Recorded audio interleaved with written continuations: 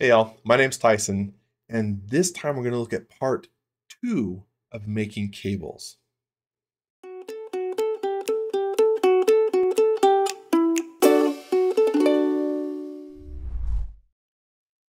Part two. Yes, there's a part one. If you haven't seen it, just recently we had another scale builder on creating these type of cables where you have sort of a follow me effect, um, simple pipes along a path. This time we're going to take these paths and instead array a series of components along them. It gives us a very different effect and a different way to create some very cool looking models. Let's have a look.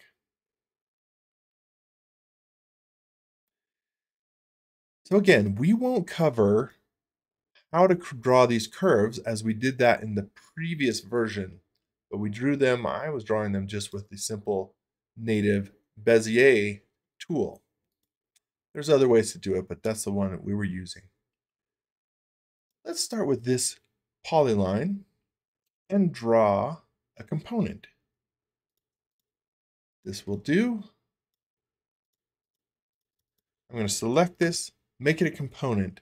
Now, I'm going to need to come back and change the axis in a moment. So you would typically want to do that, but let's just go ahead, create that, select the line, and go up to Chris Fulmer's component stringer. This is the first method we're going to use. And for scaling, I'm going to say none. This would give some different effects, but let's just say none. Don't worry about rotation. Okay. What this does is it puts a component at every segment of this line. Now the way that we drew this line, or at least that I drew this line, was again with the native Bezier tool. So if I select that line, I drew an extra edge at the front and end of it, and that gave me a series or a total of 22 segments because every Bezier tool is going to be 20. So 20 plus those extra 2. If we're going to use component stringer, we want to be able to change the series and the spacing of this polyline. We want to be able to affect how many segments are in it. Otherwise, we can only ever have whatever is given to us by the tool we use. Let me undo and fix a couple things then. First is, as we saw, the orientation of the components is also not correct. And that depends on the axis. So let's go in here and right click and place this axis. Now let me turn the hidden geometry on, or I'm sorry, X-ray mode on, and put this back here at the base. And for Chris Fulmer's tool, I want to line the blue axis up with my line. So I'll move the red axis, say over here, and then the green axis up, or maybe like this, so that I can line that blue axis up as best as possible. Right click, close it. Yes, accept that. That's part one. Turn X-ray mode off. Now, the other part that we want to affix is the number of segments in this line. There is a extension called Fredo Spline. And this is actually a really powerful Bezier tool. If you do this type of piping a lot, you may want to get this tool just for the ability to create splines. But we're not going to use that. We're going to use this option that's called Polyline Segmentor.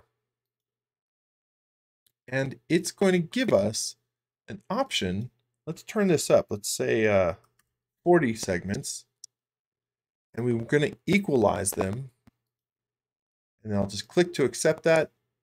And now this line has more segments and they're equally spaced, and we should get a better result. So select the component, select our polyline, go back to Chris Fulmer's component stringer.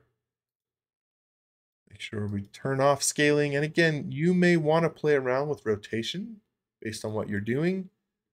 But now we have this interesting segmented cable.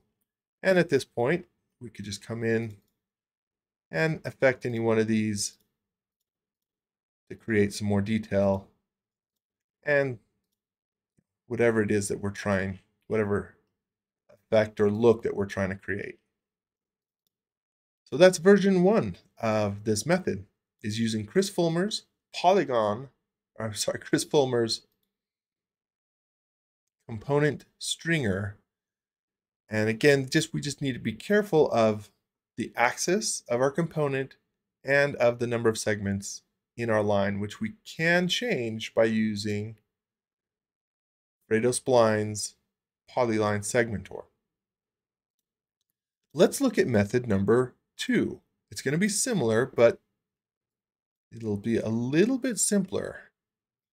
This one is reliant on what's called path array. Now, path array is part of Sketch Plus, a series of extensions that are all bundled under one called Sketch Plus, and that is made by MindSight Studios. That and Fredo-Spline, I believe, are both paid plugins, so just keep that in mind. We need to start with a similar option, so let's build a component that we're going to array along this path, and we need to change the axis. We learned that before. That's true on this one as well. So I'm going to set the component axis right from the start. However, this time it's not the blue axis. This one wants us to line up the red axis for this to work best. So I'm going to line the red axis up and point the green somewhere. That should work.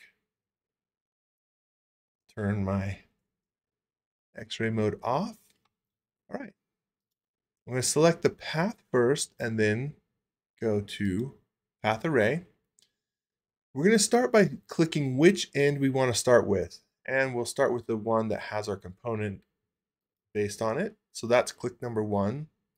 And then if I do click number 2, we just need to click on the component. Now the cool thing about this option is we can then simply move our cursor to create the number of total segments that are going to be part of this. Keep in mind, we did change the axis, but if I hit the Shift key, it'll change how it orients to the axis. So if yours doesn't look right, tap the Shift key and something like that should be fine. Very cool. We have a string of marshmallows. Let's come in and again add just a little bit of detail so it looks like these are all actually meant to be connected.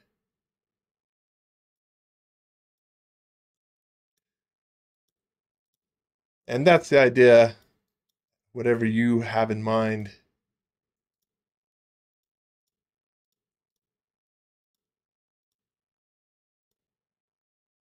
You can create some really interesting details now.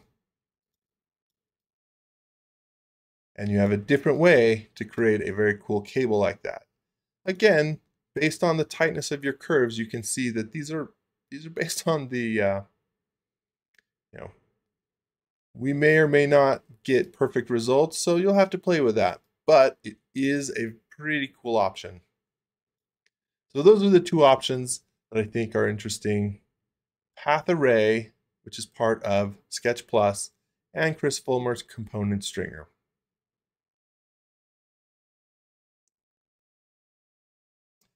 So what do you think? Do you find that useful? Do you find that, do you have a better idea perhaps? I would love to hear it. Please let us know in the comments what you thought, if you have a different idea.